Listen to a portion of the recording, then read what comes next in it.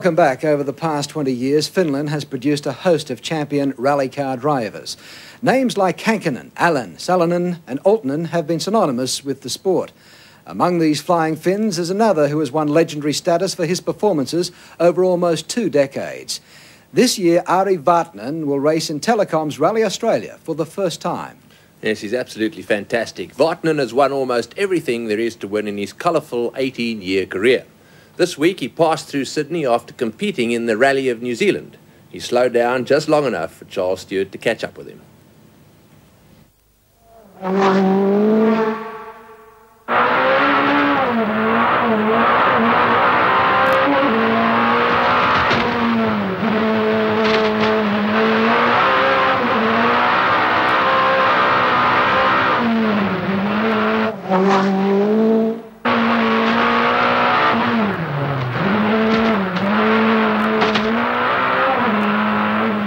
These images of a man pushing his car to the absolute limit during the world-famous Pikes Peak hill climb have become familiar to us through a television commercial for Peugeot.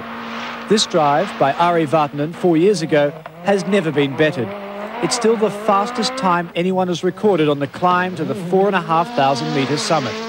It's all or nothing, and there is a lot at stake, and it gives also real satisfaction if you do get it right. And if you do get it wrongly, I mean, you can get it very, very wrong.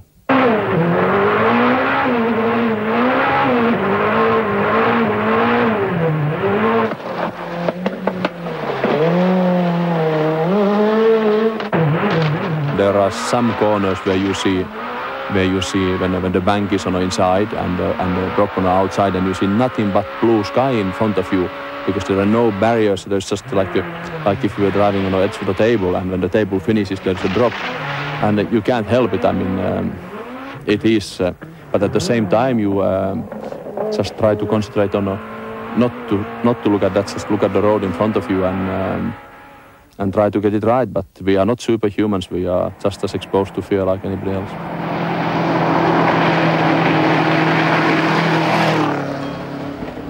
By comparison, after Pikes Peak, most forms of rally driving may seem tame. But for Vatanen, now competing in the World Championship Series in a turbocharged four-wheel drive Subaru, the thrill remains the same even after 18 years at the top. I suppose we all want to excel at something. And when you have done a very good stage, you have really left your brake on the last minute to each corner and been able to judge everything well, and you have been sliding through each corner the best possible way, and you really come to the end of a stage and you feel, well, nobody can drive any faster. I mean, surely that gives you pleasure.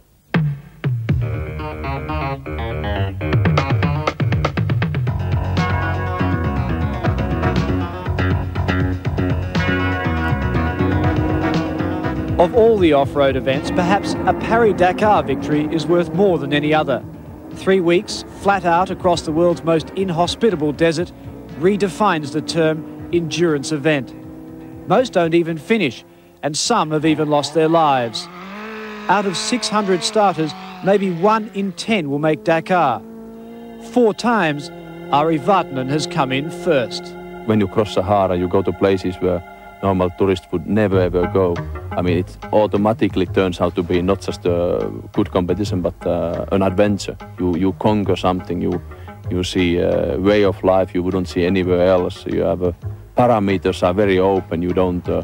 It's a complete opposite to a circuit. You don't know yourself really what you are putting yourself into, and you only know afterwards whether you draw well or not, because at the time you don't exactly know what is a good speed, because the road is so unpredictable, or terrain is unpredictable. It just has been a real eye-opener for me.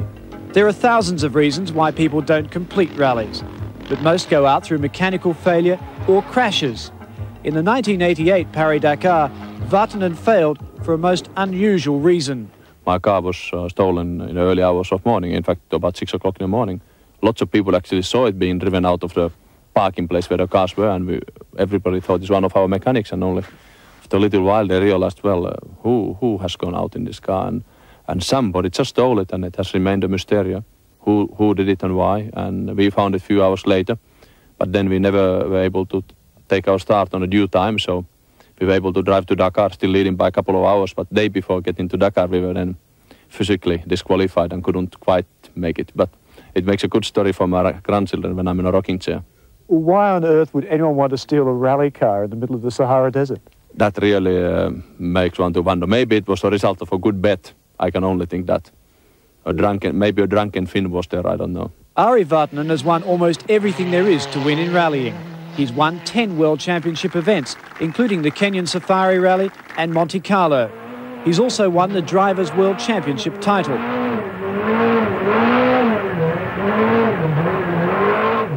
His skill is so great, some describe his car handling abilities as artistic. But in spite of it all, his career was nearly ended by an horrific accident that nearly killed him during the Argentinian Rally in 1985. It took him 18 months to recover, but his success since then seems to show the brush with death has done nothing to lessen his ability. It's all about the confidence. It's all, at the end of the day, it's between the years. I mean, I'm sure the basic skills of the top drivers, they are about the same. It's just whoever is riding on a wave of confidence, he is always the best. And when you are very confident, you're always the safest, because then you concentrate on the job and you exclude everything else. You rule out the possibility of accident. It doesn't cross your mind, and then you are not going to have an accident. So far this season, Vatanen has not figured in the results.